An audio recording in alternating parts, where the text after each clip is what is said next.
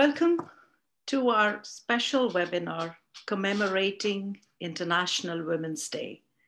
I am Sonia Dhami, and I'm joining you from Fremont, California. And I'm Rav Singh, and I'm joining you from London, UK.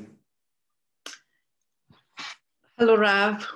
Hiya. This is an occasion for us to acknowledge, honor, commemorate, and celebrate all the women on whose shoulders we stand today.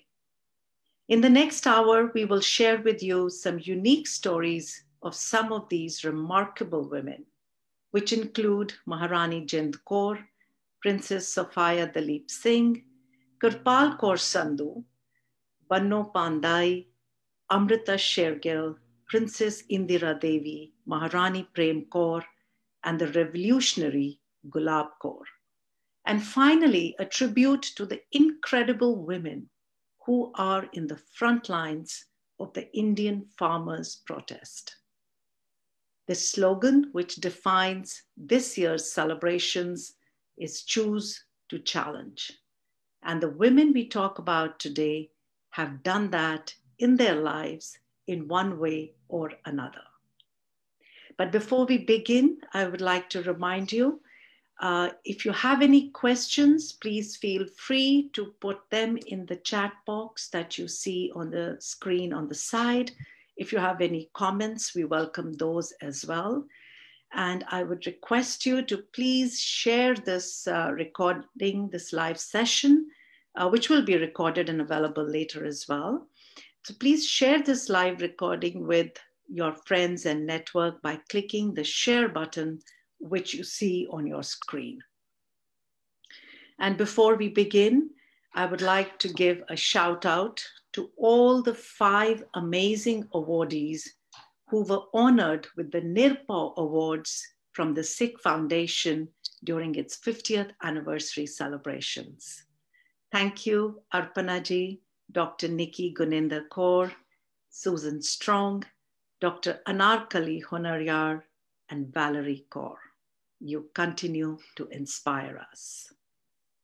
And celebrating Women's Day should not just be something only women do. Real success is when both men and women will claim it as their history.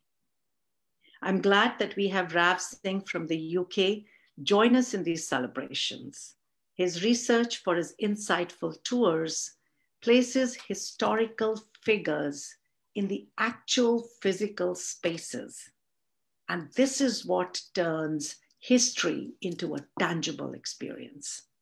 And he has done the same for today's presentation as well. So Rav, should we start with the indomitable Maharani Jind Kaur? Yes, let's go. Let's start. Yeah, let's go. So I'd like also again remind our audiences to please click the share button so we can spread the love and allow your friends and other networks to join us. So Rav, can we have the next? Perfect, perfect. This is the stunning portrait of the Maharani, painted in 1863 by the artist George Richmond in London. Now, the artist has impressively captured her beauty, her daring and defiance, which is the stuff of legends and folklore. She is shown wearing a blue and gold dress adorned with her fabulous jewels. But at the time of this portrait, she was almost blind with cataract and plagued with ill health. Sadly, she died a year later at the young age of 46. To me, it is so interesting, the fact that she is known to have reluctantly sat for this portrait. While on the other hand, it is through this portrait that she is alive in our collective memories today. For me, this is a very important painting, not because of her royal stature or its antiquity or its value, but because this is the painting that brings her story alive for us. And going forward, it underlines to me the need for us to commission paintings from our contemporary artists, the living artists of women who have inspired us in our lives, in our families, in our communities, both as a tribute to them or to acknowledge their role in shaping history. So do think about how each one of us can shape and preserve these fascinating stories of women from our past and present, because this is how we will live and continue to inspire our future generations. And Rav, I hand it over to you for some interesting, juicy bits of information about the Maharani during her brief stay in London. Thank you very much, Sonia. So Maharani Jind Kaur is recorded as the first Sikh woman in the UK. She arrived here in 1861 and she challenged the British Empire throughout her life. And as you said, it was only when her health was fading and she was allowed to visit England and be with her son, the Maharaja of Lahore, Dalip Singh. Now her fame was derived from the concern she engendered in the British, and she was described as the Messalina of Punjab by the British, who was too rebellious to be controlled. Her story is a story of a great woman, both tragic and inspirational in equal measures. She fought to keep alive the royal legacy of her late husband through her son, Dalip Singh. Now she died in London. She died in Kensington at Abingdon House on the morning of the 1st of August, 1863. And for some time, she was laid to rest at this place, the Kensal Green Cemetery in North Kensington.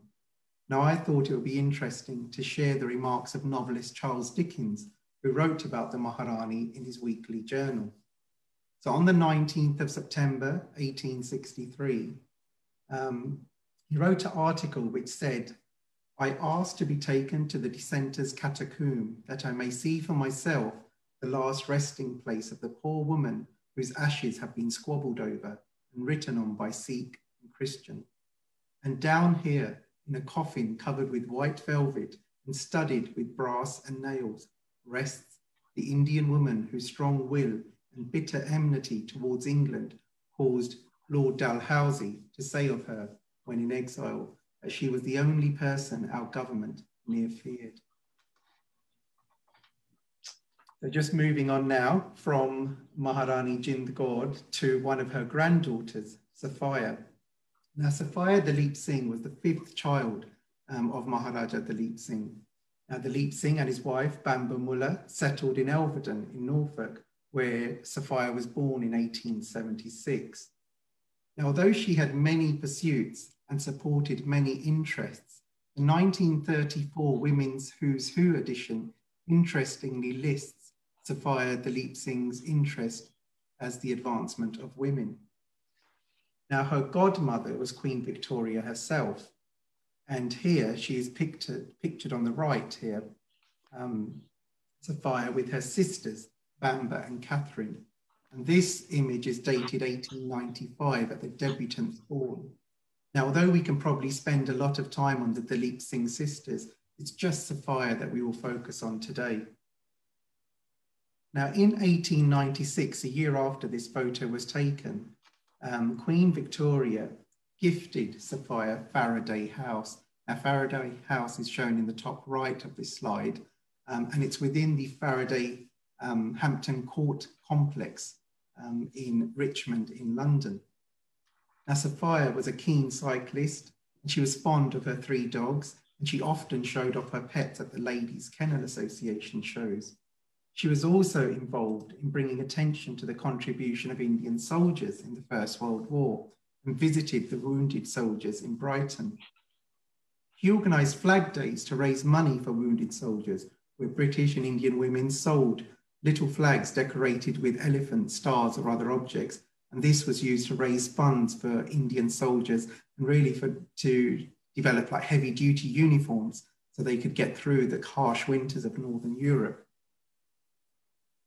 So she really did play a part as part of the British aristocracy, and she was involved in the patronage of Indians in Britain, such as establishing the Lascars Club in the East End of London for seamen who arrived on ships.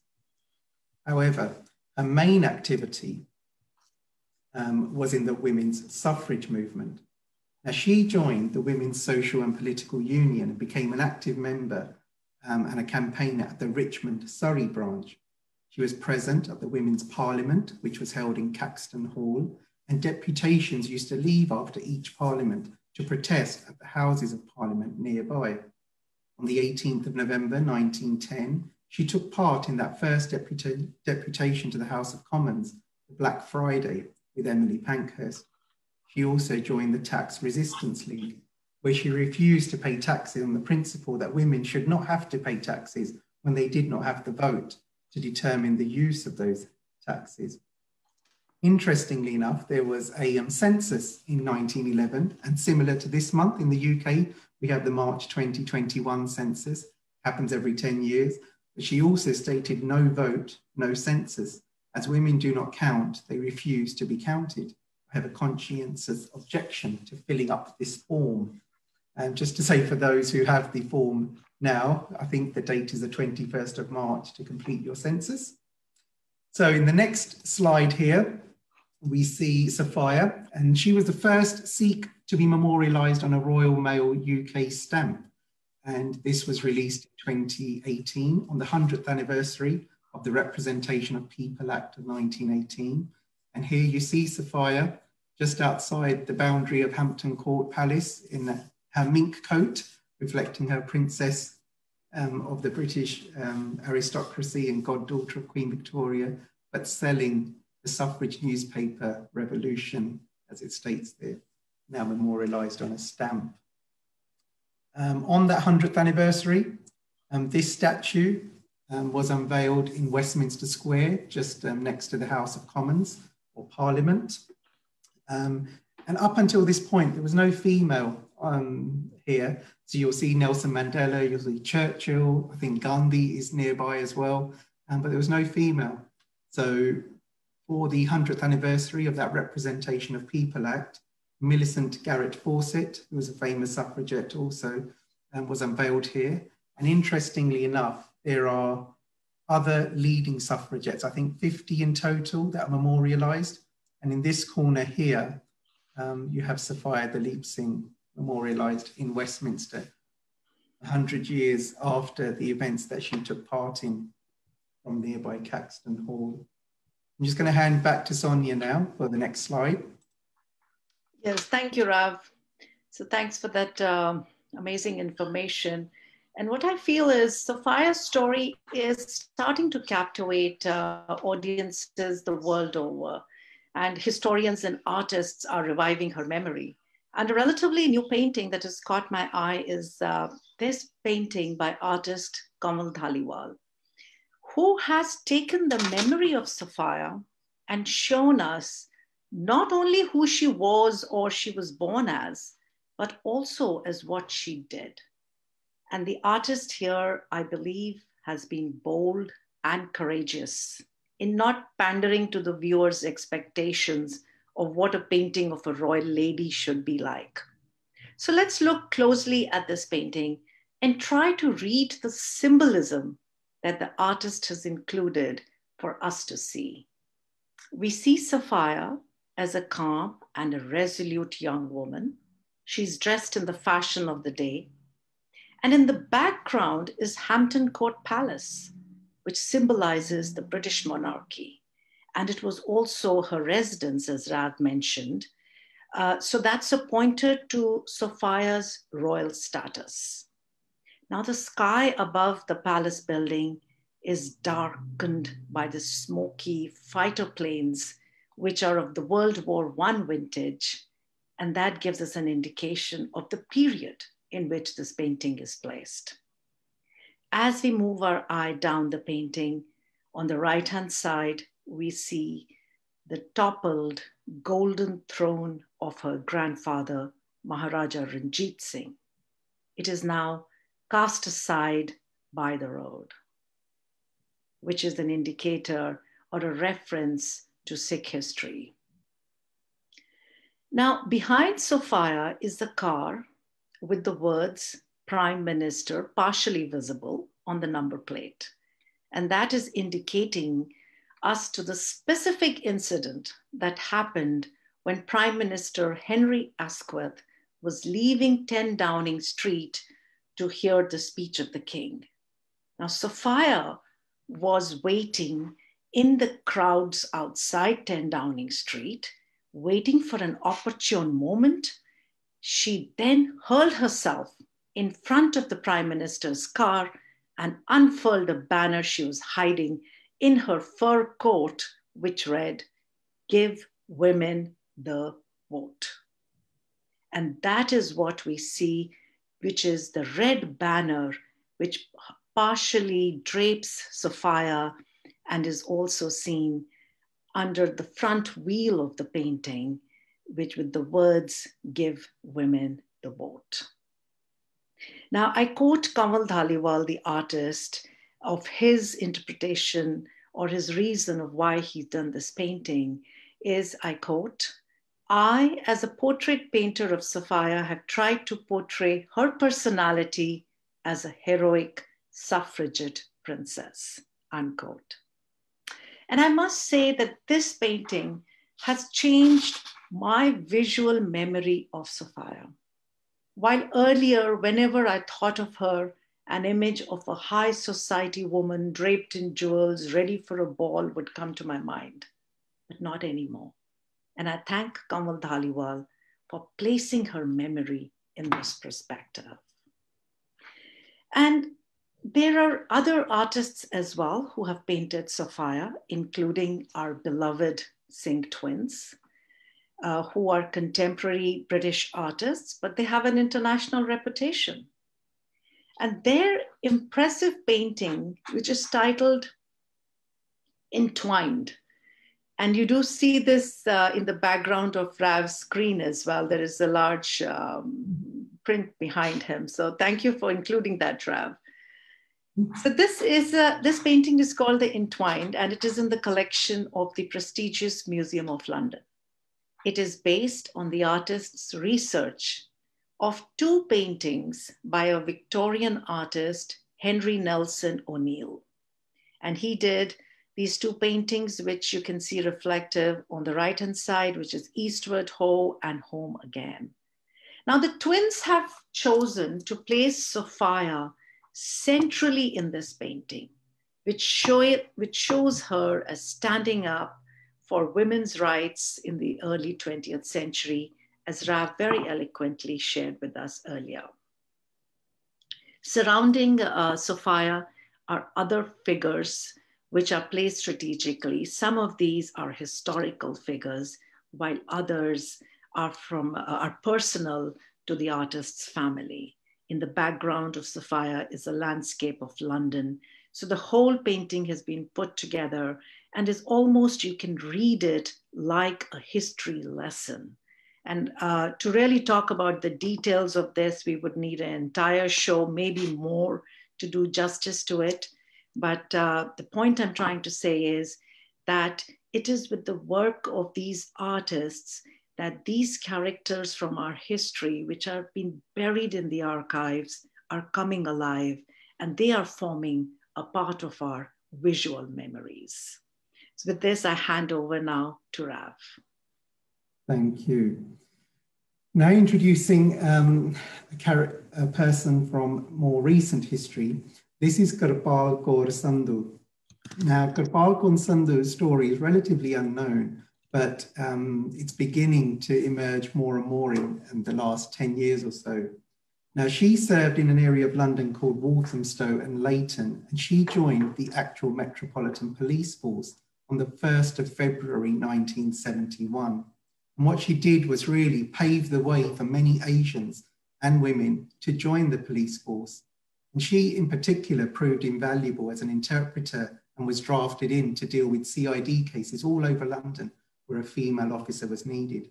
Now, her story starts in East Africa, in Zanzibar, where she was born in a Sikh family in 1943, and she came to the UK in 1962. Detective Gurpal Virdi undertook detailed research into her story, and the Metropolitan Police Archives, I think he searched through them and began to piece her story together. And he wrote that her chief superintendent at the time wrote that she was proving invaluable with our dealings with the immigrant population. And she's also assisting other divisions in this work and also in teaching police officers Asian dialects. Her superintendent added that she was energetic, intelligent, and conscientious.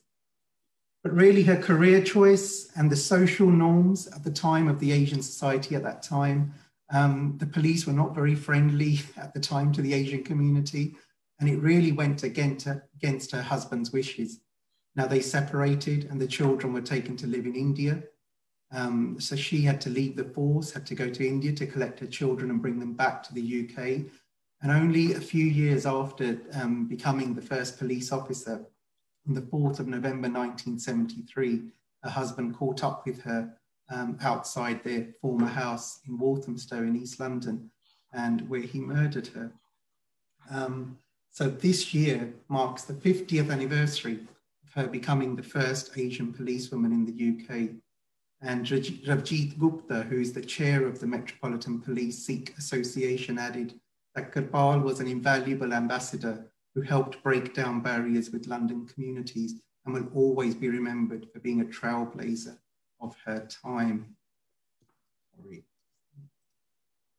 So I'm just going to move the story now from London to France. And I'm going to take you to Saint-Tropez in France, in the south of France, a very nice place in France. And I'm going to introduce you to Bannu Pandey. Now, Bannu Pandey story really relates back to Maharaja Ranjit Singh. And at that time, if we go back to 1822, Maharaja Ranjit Singh had a general called Jean-Francois Allard, who was from France. He served in Napoleon's armies in the Imperial Guard. And after Napoleon was defeated by the British, his generals started to make their way towards finding new employment. And Allard reached Lahore, the capital city of Punjab. There, Maharaja Ranjit Singh soon asked him to undertake modernization of his army, which led him to command the Fauj Ikhas, the special brigade. Now, also at that time, Maharaja Ranjit Singh arranged the marriage of Allard to a princess from Chamba, and that princess was Bannu Pandey. This couple had 7 children, and 5 of those survived. And this statue can be found in Saint-Tropez, in Allard Square. And it's very close to Allard's statue, and there is also a statue of Ranjit Singh in this square. Now, just going back to her husband, General Allard, just in line with the Choose to Challenge theme. Now, Allard obviously had got to Lahore, and he was involved in those battles with the Special Command. Now, one day he saw a woman jump onto the pyre of one of his colleagues who had died during a battle. And he began to fear that Pandey would be obliged to commit sati if he dies in the battlefield too. And he did not want her to meet this fate. And so he decided to take her to France and settle in Saint-Tropez. This family made the journey in 1835. Now their descendants are still in Saint-Tropez, and one of their descendants is Henry Allard. And Henri is the tourism minister in Saint-Tropez now, which is why you see the connections are building between this history and bringing it to life now. Henri says that Pandey and Allard's marriage was really arranged to bolster the relationship between Punjab and France. And it's interesting that he also says that General Allard asked her to learn French to maintain the privacy of communication between her in France and him in Lahore. And when she wrote to him, he said, write in Persian. And he also asked his children to speak in Persian and Panjabi, because he said French was not their mother tongue, so really to follow their mother tongue. So all of these little interesting histories are told through the families and their descendants. And after his death, Pandey actually converted to Christianity. And it was probably, it is said, of her way of realizing sati. You know, so it's interesting. We will do more tours, I think, to France, and we will visit Saint-Tropez and beginning to build those connections now. So we're going to stay in France for the next slide. And this next slide, I'm going to introduce you to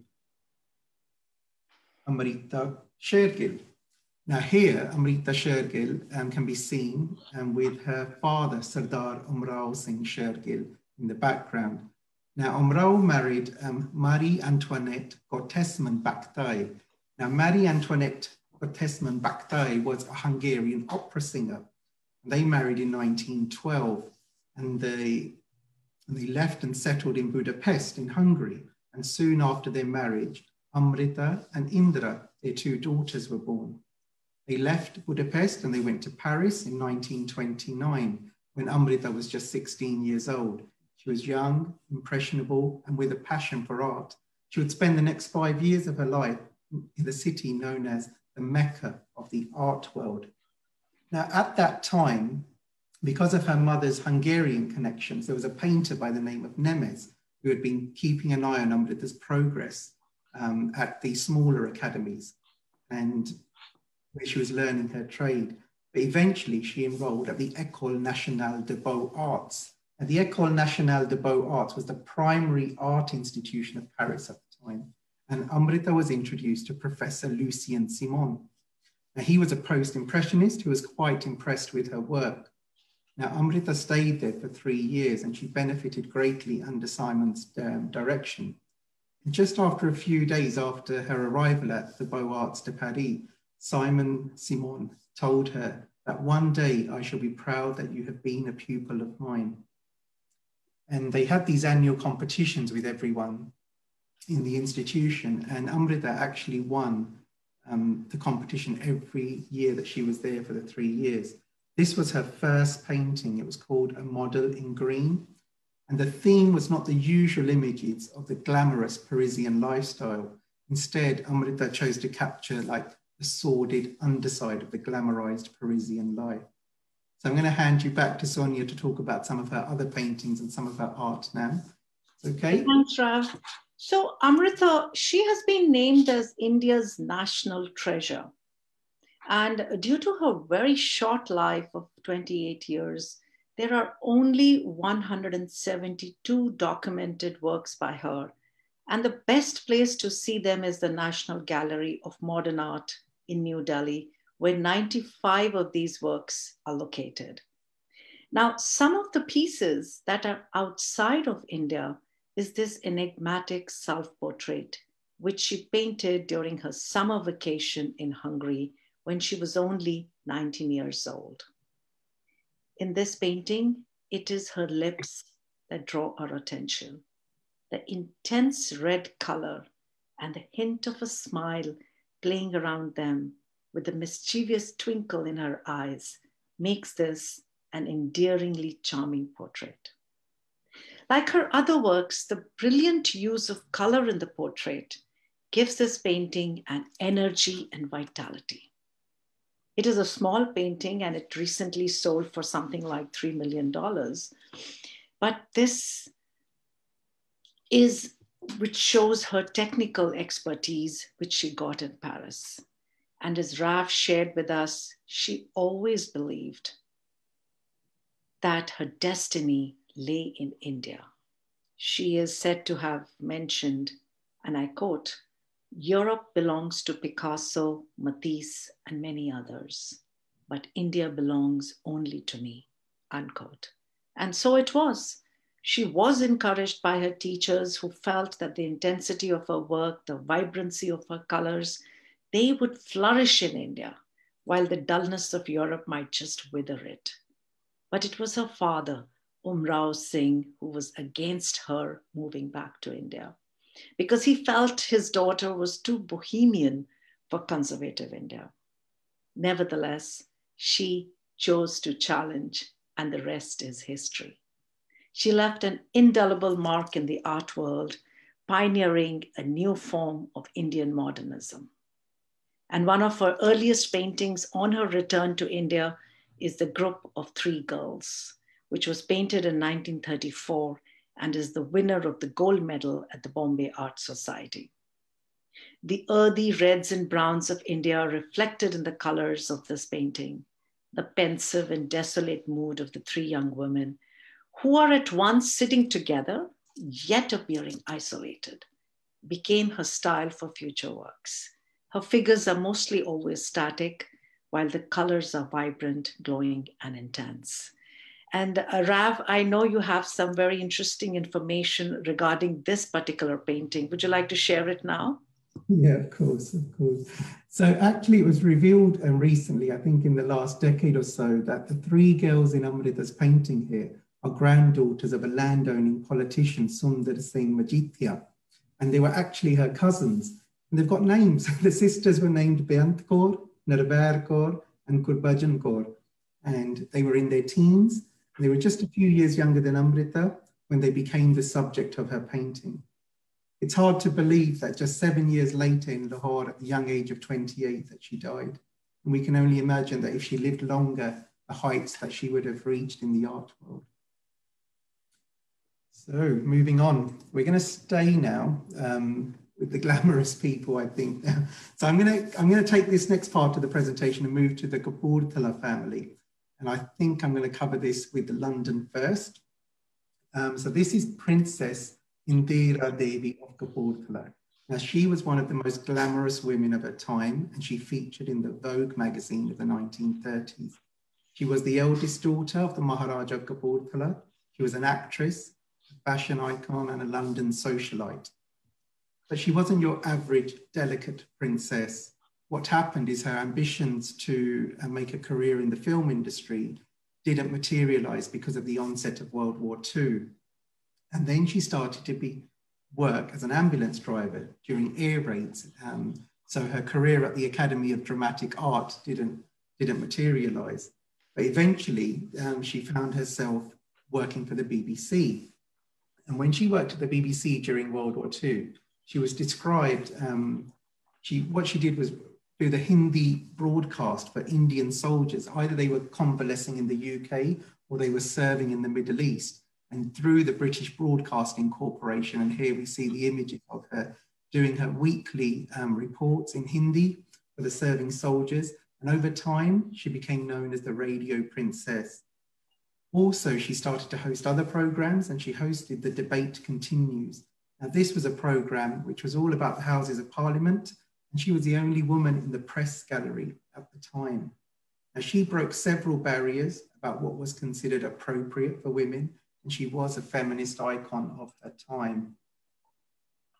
I'm just going to move on to other princesses of the Kapurthala family. Now, this one is Princess Karam. Now, Princess Karam was known as the Pearl of India.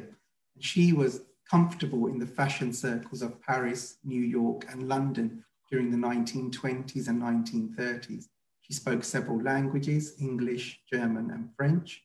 And at the age of 19, she was proclaimed as a secular goddess by Vogue. When she was 22, another magazine named her as one of the best 5 dressed women in the world. And she became a fixture in the Paris social circles and was often seen in couture pieces by leading designers dripping in Cartier jewels. She was a muse to famous photographers, and she actually inspired Elsa Schiaparelli, who was a famous Italian designer of the time. And Schiaparelli's 1935 collection of evening gowns, which I've shown one of them here, was based on her saris. Now, I just found it quite interesting that all of the princess portraits that we've seen when they came to Europe, they would always be wearing their saris. You know, they didn't conform to a modern dress, whereas the male counterparts would come to the UK and be seen in suits, 3-piece suits, gentlemen's suits for their meetings. And I always found it interesting that they actually inspired the designers in Europe to design based on the dress of India. I'm just going to move to another one. Another Kapurthala princess, and this one's a Maharani. And we did a whole show on this last November, which is available on our channels. But this is Anita Delgado Briones. Now, she would find herself to become the Maharani of Kapurthala. And she said during her time that I have told of my infancy and childhood thousands of times. I'm certain those stories will be further repeated to remain on record. And I always find it interesting that we, as the Sikh diaspora community, have very rarely heard of her. But she accompanied, so she was in Madrid when this gentleman on the right, the Maharaja Jagatjit Singh, arrived in Madrid for a royal wedding in the Spanish royal family. King Alfonso, I think, for the marriage. And during his time in Madrid, his eyes were set upon a dancer, a flamenco dancer, the Cursal, and he courted her. And after a courtship, they married on the 28th of January, 1908. She went on to become Maharani Prem Kaur Sahiba of Kapurthala. She traveled around Europe and India, and I was just discussing, and these paintings actually are found in her hometown of Malaga. So in Malaga, they have the Museo de Artes de Costumbres Populares, the popular customs of the region of Malaga.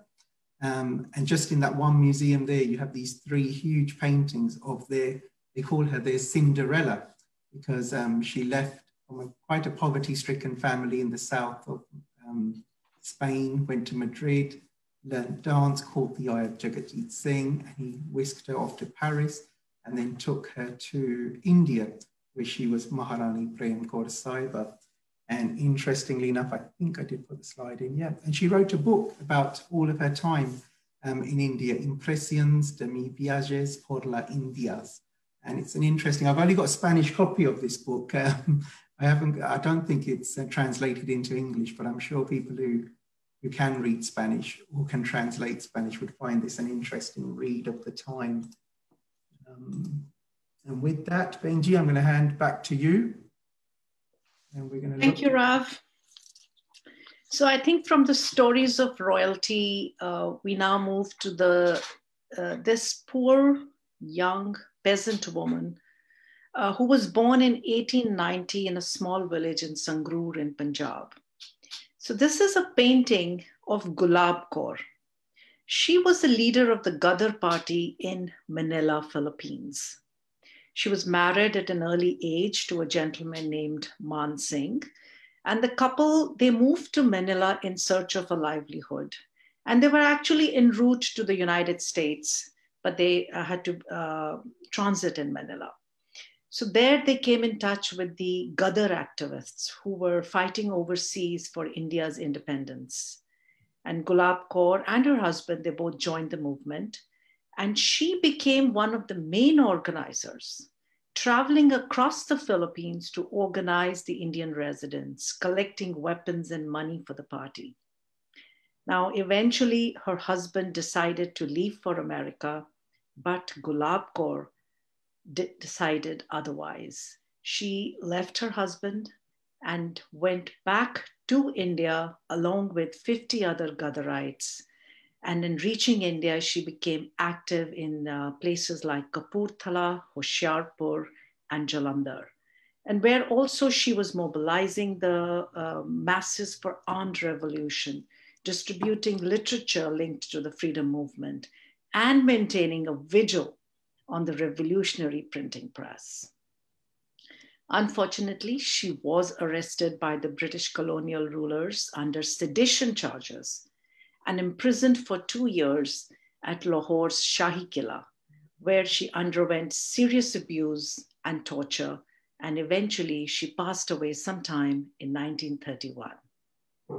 Now, despite her courageous and important contributions to India's freedom struggle, there is not a whole lot of literature documenting her life or other acknowledgements.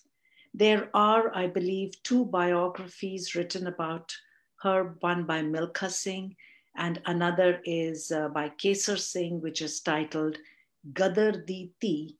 But the most impactful and resurrecting impact of her memory is done visually by the artist Kamal Dhaliwal.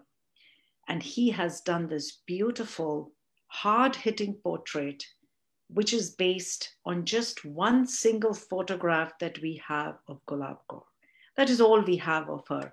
And the artist has taken that portrait and used it in his painting. And again, he has filled it with symbolism.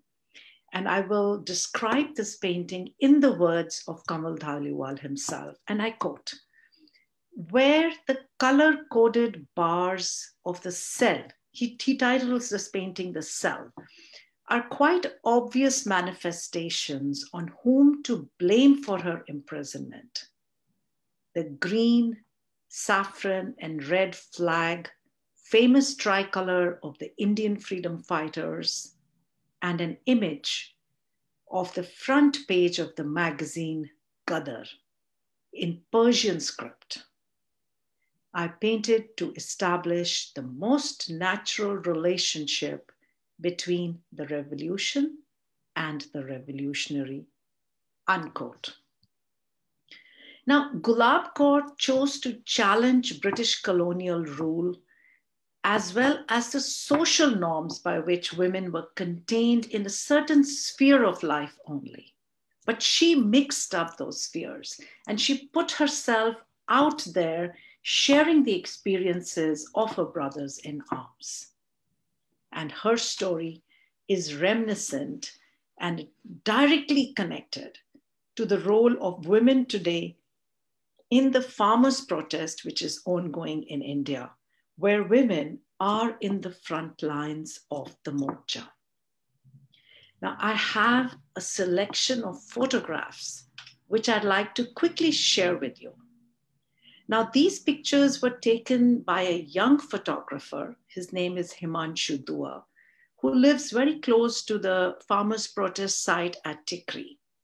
And he shared these images with me, and they were really my introduction to the farmers' protest. By watching his photographs is how I got pulled into following and understanding and writing about the protest. So we will quickly scroll through this selection. And as they say, a picture speaks 1,000 words. So the next image we have here is a portrait. It's a powerful portrait of Harinder Kaur Bindu. She is the leader of the Bharatiya Kisan Union and is very critical and plays a very critical role in mobilizing and organizing the women at the morcha. And most of the other pictures, like this one, are unnamed faces, but collectively they are a force to reckon with. And that has now also made it to the cover of the Time magazine in its Indian edition, and also a wonderful article in the piece. And I would like to quote from that article some quotations of what these women are saying to the reporters or to the media, of how their image has changed for themselves and for the others. Now, lovingly, they're also called the dadis of the revolution. And they are fierce and bold. And they're eager to step forward and make their voices heard. Now, first quotation I'd like to read for you is, which is on the cover of the magazine. The one I have is the US edition, so it's not on the cover, but is in the article. But I believe the magazine published in India, it's on the cover. And it says, Kiran Jot Kaur says, "It is important for all women to come here and mark their presence in this movement. I have 2 daughters and I want them to grow up into the strong women they see here." And then moving on, there is another quote. "The women are asking the questions. We toil in the fields alongside the men. Who are we if not farmers?" And this is the amazing thing that is happening. It's a miraculous thing that these questions are being asked for the first time, I think. And not only are the women, but the perception of the men are also changing. In the article, there is a quote from Sukhdeep Singh, and he says, "We have known them as mothers, sisters, and wives, but now we see them in a different light." And I unquote. So it's a huge, other than the farm bills that they're trying, but the spirit that these protesters are showing is just so inspiring. There is another quote which says, "Prime Minister Modi is making us leave our farms and sit here to fight for our rights. We are here to get these laws repealed, and we will be here till we get it done." So these are the powerful quotes that are coming out from this, the morcha. And with this, I think we have another picture, Rav. Yeah, just a few more. So these are some of the images from there. And this is also one of my favorites. And I'd like to end this presentation with this quote, which says, "I cannot talk well, but I can sit tight. And I will sit here till the next elections if these laws are not called out." So this is the inspiration that these women in today's time, as we speak, are giving us. And with this, I think I bring us to the end of our presentation today. And we have thoroughly enjoyed sharing this time with all of the audience. And of course, it's always a pleasure to present with you, Rav. Thank you for inviting me. Oh, no, thank you very much. It's been a nice, enjoyable show. I hope everyone's enjoyed it. It'll be available on our channels and we'll get a YouTube version of it out soon. Thank you. So I will see, I don't think we've had many questions. Let me check the chat box, but I think a lot of chat. So no. Rav, I did notice one, there was, it's a question also, and that was from the artist himself, Kamal Dhaliwal. Wow. And this is regarding the pronunciation of Sophia's name. I know, I mean, I grew up in India and I would say her name is Sophia. So do you have something to say on that? So you know, when I first started these tours, we went to see Sophia's house in Blow Norton. I actually went to her other house last week in the village of Penn. Now the spelling is Sophia, S-O-P-H-I-A, but the way you have to remember it is S-O and then fire as in flame. Sophia is the way Peter Bance has explained it to me. The way other people have explained it to me, it's fire. It's Sophia, not Sophia. So that's how I remember it now. I have made that mistake 6 years ago and I was pulled up on it on one of my videos. So I went to see Peter and he explained it to me. So that's how I made that as well on one of the posts I did. And I had Sophia in my mind and I'm writing S-O-F-I-A. But so he pointed that out to me as well. So but that's how I think Sophia is what he's the authority on the authority. I think also I've got my artists, they also went to the village and people have explained that's the way to remember it. So that's okay. You know, so I think that answers had a fire in her belly. So yeah. Now that answers this. I would like to add that, you know, you shared a cover of the book written by Anita Delgado, who became the Maharani Prem Kaur Sahiba of Kapurthala. Yes. And so perhaps, I mean, we are in California, if there are people watching here, and if you know anyone who knows Spanish, I think this is wonderful if someone can take that initiative to translate this book into English or Panjabi. I think that would be just wonderful. Yes, we do have a tour from Malaga to Madrid, but I still haven't got the confidence to contact Elisa Vasquez de Gay, but I will. I hope she speaks English, but I thought it'd be nice when we do a tour that she could do a presentation in the evenings in the hotel. But I will do that. I will use Google Translate. See. Wonderful. Wonderful. And I also want to give a shout out to Priya Atwal, who has written this wonderful book, Rebels and Royals. And it was for the first time that when I read through it, I was just blown away because I have never read a history book in which a name of a woman comes 20 times on one page. It's always like 2 times in the whole book, maybe. So she has taken that lens and retold the story of the empire through the women and really highlighting the untold stories or just the perceptions or the social norms which have made it the mighty empire that we are so proud of. So where all those of how the women were trained growing up in administrative work and how they stepped in to take care of the principalities. And there is so much more that is out there, which I'm hoping will keep coming out. Priya has taken the step, and I'm sure there will be others who will also follow.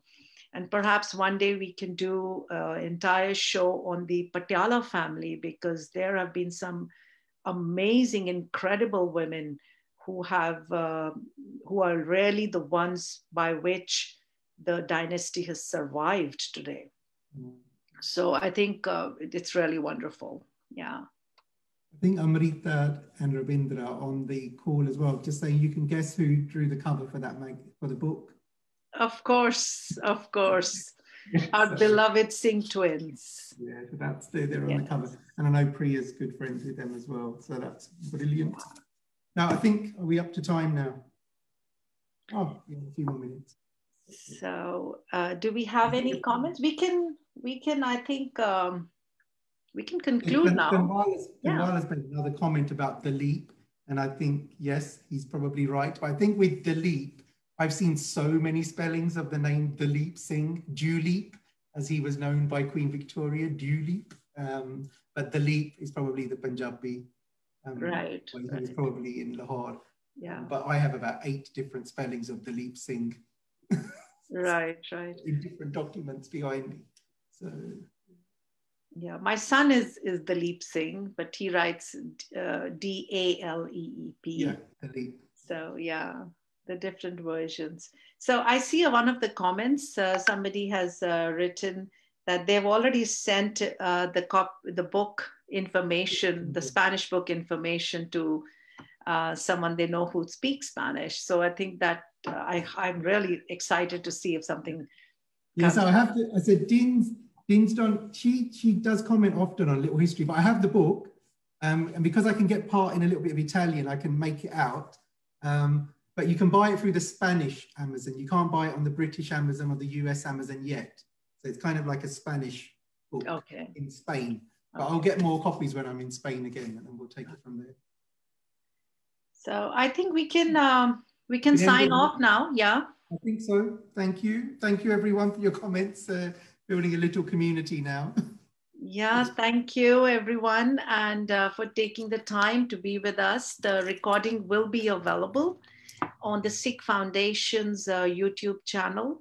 Rav, do you also carry it somewhere on your... Yeah, I'll put it on mine, but I normally reference yours first. Yeah, so please, it was wonderful presenting with you. And I think just in conclusion, what I would like to say is, like, too often women have been unsung heroes, and many times their contributions have gone unnoticed and unacknowledged.